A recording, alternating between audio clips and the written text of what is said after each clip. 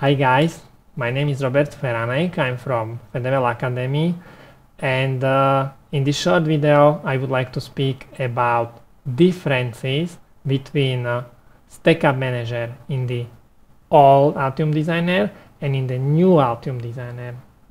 They are a little bit different. This is the old Altium, this is the new Altium. Press right click, Options, Layer Stack Manager. And this is how it used to look. Very simple to use. This is a layer. If you would like to change parameters of this layer, you just click here. You can change the name, you can change the copper thickness. If you would like to change parameters of the core or of the prepreg, you know, the isolation between the layers, just click here. And you can set the material, you can set the thickness, you can set the dielectricum constant, the permittivity. For planes, like this one, you can also set the net name, which is going to be assigned to this copper, to this plane. And you can also set pullback here. If you would like to add layer, just press this button. If you would like to add a plane, just press this button. What is the difference between plane and layer? The plane is full of copper, and layer is the layer where you draw the signals.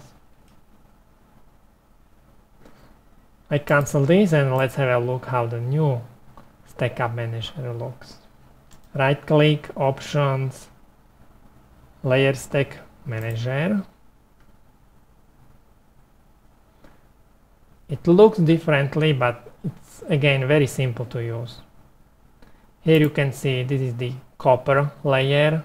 When you double click, you can change the name. Here is the thickness. When you double click, you can change the thickness of the layer. For dielectricum, exactly the same. Thickness, if you would like to set new thickness, double click, set the new thickness. Dielectricum material, dielectricum constant for this core or prepreg. This is core, this is prepreg. What is the difference between core and prepreg? Do you know? Core has copper on both sides and dielectricum in the middle. Prepreg, it's just dielectricum, there is no copper on prepreg. For planes, you can also set the pullback here.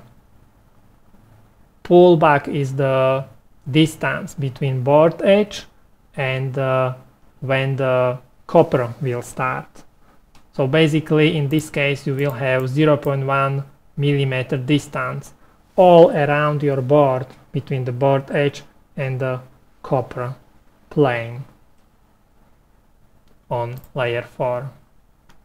What is different is how to assign the net name for this layer, but first I will show you how to add layers. That's very simple, just add layer.